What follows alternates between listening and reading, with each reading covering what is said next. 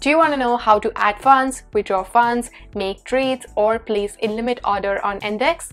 Well, watch this video till the end or take a look at the timestamps if you are looking for something really specific. NDAX, also known as National Digital Asset Exchange, is a Canadian cryptocurrency exchange launched in 2018, and it has a very good reputation for offering large varieties of cryptocurrencies at the lowest fee possible. To sign up, click the button that says sign up, enter your first name, your last name, username, email address, password, and click sign up. Once you do that, you will receive a confirmation email, and it's going to ask you to click activate account to activate your account. Next step would be just to verify your identity, and for that you will be required to provide your date of birth and your SIN number. Along with that, it will also ask you to provide your contact information. So let's say you set up your account, you verified your account, and it's fully functional. So this is what your interface would look like. So this is my dashboard, and the first thing that you're going to see is total assets, meaning the total dollar value of the assets you currently have in the platform. Next, we have quick buy and sell, where you can select different cryptocurrencies of your choice and exchange it for Canadian dollars. It's just a quick way to place an order or sell a certain cryptocurrency. Next thing we have is portfolio distribution, and over here you can see your entire portfolio. You can see that my 99% of value is locked in Shiba Inu, less than 1% is in Matic, and so on. When you click see more, you're going to see the balance you currently have, the total amount that you have invested, the amount that you withdrew so far, the total profit you made, and your growth of your portfolio so far. I don't really use NDAX a lot. I specifically like to stick to crypto.com, but this is just for demonstration purpose only. When you scroll to the bottom, you're going to see that I have Shiba Inu, and my balance is mentioned over here along with that unrealized gain or losses, and also you can see that it's 99.4% of my portfolio. When I click DCA, which means dollar cost averaging, over here what I can do is I can place a order in such a way that the order will be automatically placed on a certain day or time of the week, which is basically dollar cost averaging. So over here, let's say I want to buy around 8 AM of every Monday of the week Shiba Inu coins worth 100 Canadian dollars. And if I can create this order, what's going to happen is that on every Monday, without me trying to open an account and take a look into it, the order will be automatically placed, and that's basically dollar cost averaging. It's a really nice way to minimize the losses.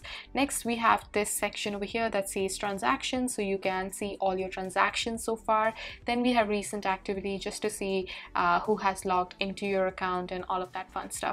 I also want to share with you guys my referral link, which you can use it to open an account with NDAX. If you do, you're gonna get free $10, and also you can share this link with your friends and family eventually, and also make some really nice free extra money on the site. Also, you get 10% commission based on whoever uses your link to open an account. Then we have wallet. Over here you can basically send certain cryptocurrencies to a different wallet address, and also you can deposit and withdraw Canadian dollars into your account. For example, let's say I want to send my Matic to a different wallet address. I can just put in my wallet address over here the amount of Matic I want to send, and also I have to just confirm the terms and conditions and click send Matic. I'm going to show you how you can deposit Canadian dollars into NDAX. So it's very simple. All you have to do is an Interac e-transfer if you are from Canada.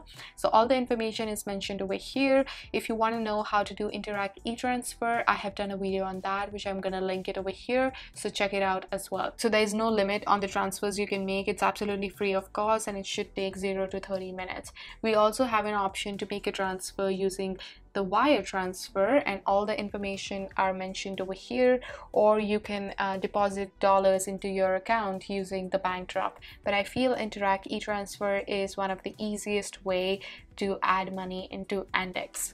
And next, to withdraw the money, all you have to do is go to Canadian dollars and click withdraw, and then you have to do a direct bank deposit. Over here you can select your bank account, or you can add a bank account by clicking on the button on the side, and then you can enter the amount that you want to withdraw, confirm the terms of service, And over here you can see that every time you're going to withdraw the money from NDAX, you do have to pay a transaction fee of 25 Canadian dollars. So when you click add account, you have to enter the name on the account, your bank name, your institution number, transit number, and all of that stuff.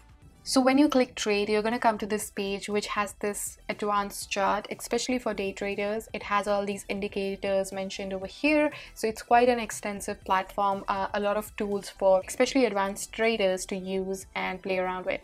To place an order, you're going to click buy, and then over here you can place a market order, limit order, stop order, or advance to place different kind of orders. I'm just going to walk you through market, limit, and stop in this video. So market order is basically buy or sell order that is placed at the best available average price on the index order book. So you click market, you enter the order size. So let's say I want to buy 37.7 Matic coins worth 100 Canadian dollars, and over here on the bottom you're going to see the market price that they are charging me is 2.64, the total value, the fees, and all of that. And similarly, if you want to place a sell order, first thing you have to do is select the cryptocurrency of your choice. So I'm gonna put that as Shiba Inu, and then I'm gonna click sell, and then I'm gonna enter either the dollar value of Shiba Inu I want to sell or the number of Shiba Inu coins I want to sell. When I do that, on the bottom you can see the market price they are charging me, the total value, the fees, and how much you can expect to receive. The fees is quite nominal because my total value is $39.86, my fees is 0.079, and I will receive somewhere around $39.78. So that's pretty amazing, and that's why I really wanted to highlight the fact about the lowest fees this platform offers in Canada. The only thing I don't like is the $25 withdrawal fee that I have to pay. But yeah, that's basically how market order works. Now let's say you want to place a limit order. So for that you have to click limit. And a limit order is basically buy or sell order that is executed at a specific price. For example, we're going to place a limit buy order for Shiba Inu at a limit price of 0.2000 CAD, meaning when the price drops down to my limit price or even lower, the buy order will be executed. And then I'm going to set my time in force. You can put anything you want. I'm just going to put that as good till cancelled. So that's a limit buy order. Next, we're gonna do a limit sell order. So over here, the current price of Shiba Inu is 0.3402.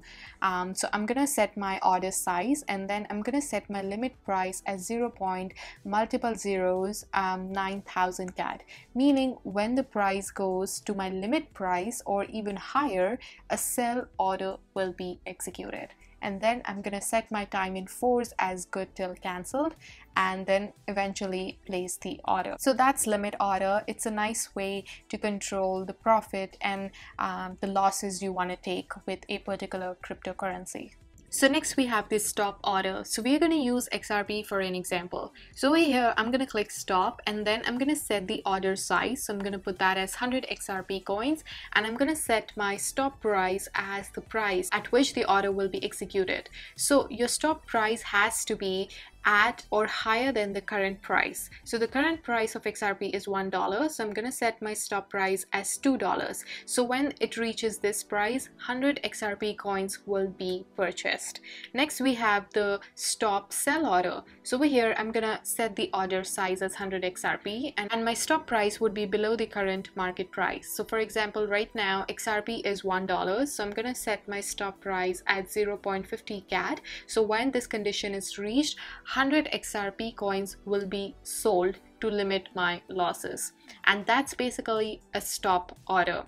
We do have other orders over here. When you click the advanced sections, I can do a different video talking about all of these orders in the future one, because this is beyond the scope of this video. We also have the plus section on the top where you can set price alerts. So first thing you have to do is select the cryptocurrency of your choice, select the alert type, the condition. For example, mine is that if the price of the Shiba Inu becomes greater than my condition value, it will alert me. So that's a good way to stay updated about different price movements in the market, considering the fact that cryptocurrency markets are so volatile. When you come to transaction history, you're going to see the trades, deposit, withdrawal, transfers, transactions, basically everything that has happened so far. Nice way to stay in tune with your account.